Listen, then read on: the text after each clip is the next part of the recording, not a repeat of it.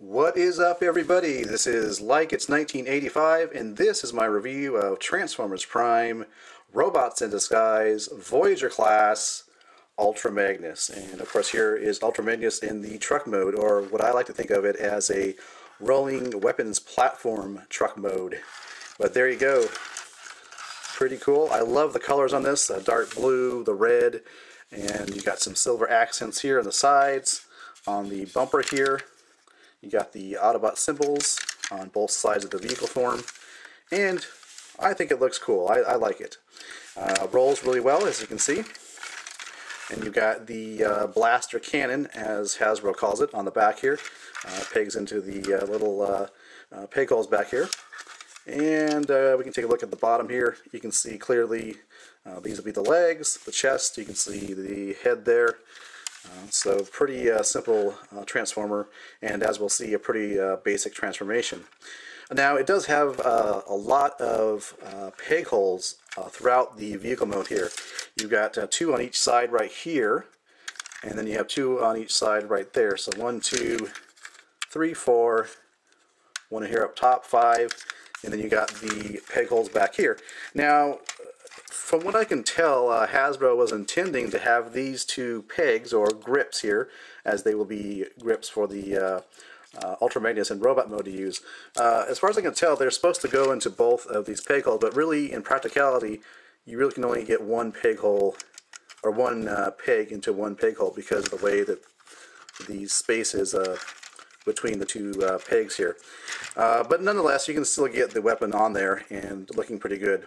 And so you have lots of playability there with the different peg holes that you can.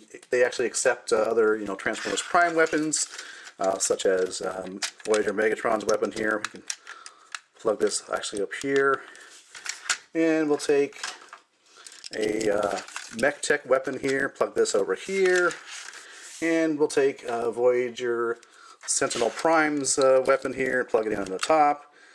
So you can do a lot of different things, and that will carry over also into the vehicle form. So it looks silly, but you do have that playability. So the ports here, or the peg holes, are actually compatible with a lot of the other, Mech Tech weapons, or other Prime weapons, or even the ARMS Micron weapons. So let's get into size comparison. Well, here's Ultra Magnus. Here is Hotshot, also known as Bumblebee, and then we have a Viacon here. So you can kind of see the size, or the scale difference between the two. So there you go. Alright, so with that said, let's go ahead and transform this guy. Now, as I was stating before, the transformation is relatively simple. You want to start by just unpegging the side panels here. These tab in at two little tabs there into the side of the legs. That kind of frees up this area here. You want to take the front section here, the bumper. You can see it's going to actually, and this panel here flips up. And you want to just take these out to the side. Obviously these are going to become the arms. And just get those out to the side for now. Take the legs here. You can see it's kind of in a sitting position here. That's the way you want to have the legs when you transform it from the robot into the vehicle. But anyway, you want to split apart the legs here. Take these bits here, fold them in, and they sit flush against the side of the leg there. You want to take the legs, straighten them out, like that. Take the toes out there. And you could leave the legs like this. It looks pretty decent with it like this, with the two tires like that, but that's not the correct transformation. You want to take the panel here, untab it. This gets rotated up like that, and it's basically going to just wrap around his leg and peg into the side there. Again, we'll do it over here.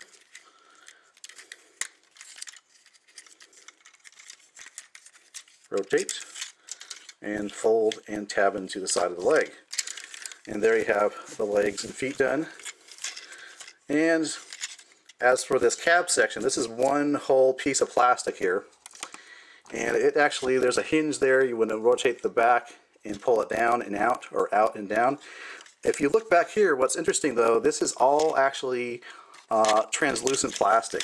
that all on his back is the whole backside is translucent plastic. So there you go. And so the last step you want to do here, well, not the last one, but you want to take this whole assembly and rotate this down. There's a little hinge there, so you want to just bring it down and like that. You want to take out the hands here. Just fold them out. They are on ball joints. And you can see you have this hanging off the side of his arm. You're just going to take that, fold this around, and that becomes his forearm. And I don't think it really tabs into place. It just kind of holds in place like that. And you can get the elbows bent out like that.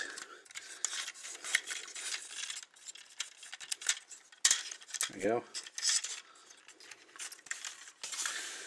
So there is Transformers Prime Robots in Disguise Voyager class Ultra Magnus in robot form, robot mode. So articulation wise, as we take a look at the head sculpt here, the head itself is on a ball joint. You do have this collar guard here. It does get in the way a little bit, but you can get enough posability, as you can see, from the head.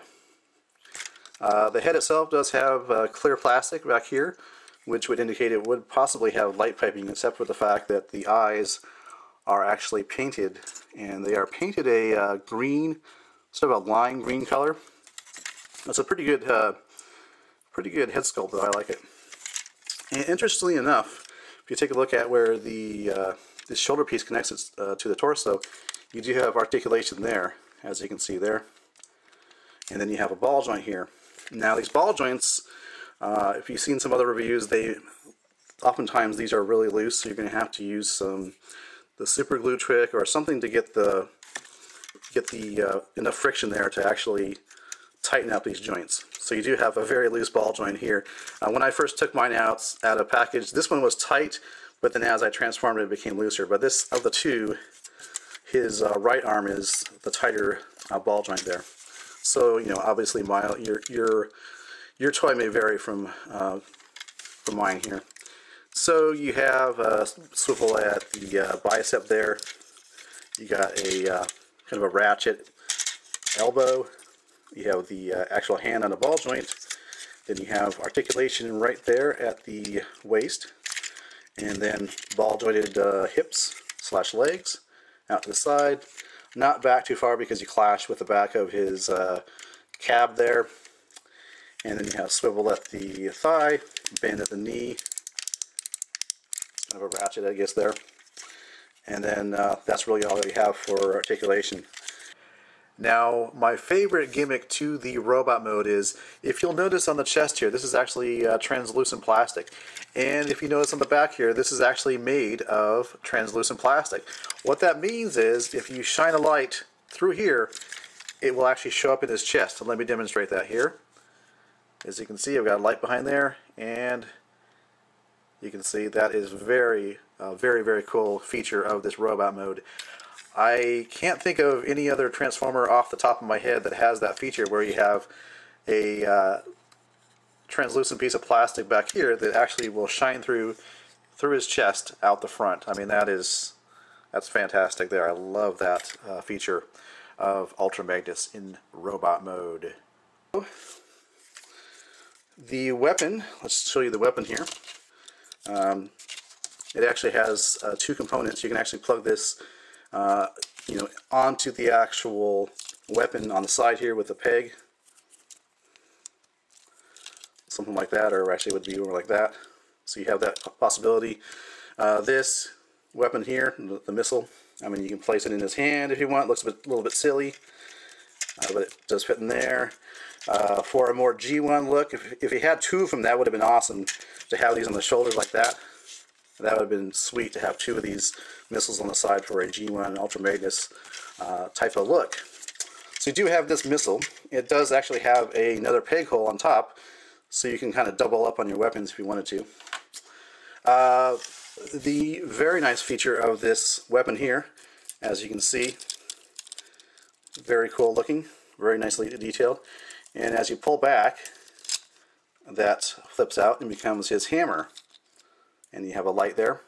And normally on the previous weapons such as these, you wouldn't have a locking mechanism, but you do have this little blue tab here, and this goes over and locks it in place.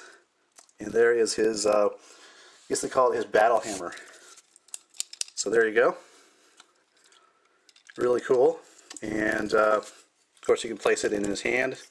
And here we see Ultra Magnus with his hammer in one of his hands, his right hand here. And you can see he does wield it pretty well, although you do have the problem with the loose ball joint and the weight issues. But once that is fixed, it looks really, really cool. I like that a lot. As you can see, you can have Ultra Magnus hold his blaster cannon in one single hand, although you will have issues with the loose ball joints until those are fixed. But looks really, really awesome. And as you can see here, Ultra Magnus can hold his blaster cannon in both hands. There's actually the post here that goes into his hand, as well as over here. So really cool way to display Ultra Magnus here with his blaster cannon. The peg right there, so you could certainly store it on his back. I don't think you really want to put it anywhere else. You could actually, well, you can actually plug it into the side here like that. Not really in hammer mode maybe, but in the gun mode, something like this, for that type of effect. But here you can see it doesn't hold the weight of that very well at all, so you're going to have to use something to stiffen up that ball joint. Size comparisons. Well, let me go ahead and bring in a couple Voyager class figures. Let me get Ultra Magnus here squared away.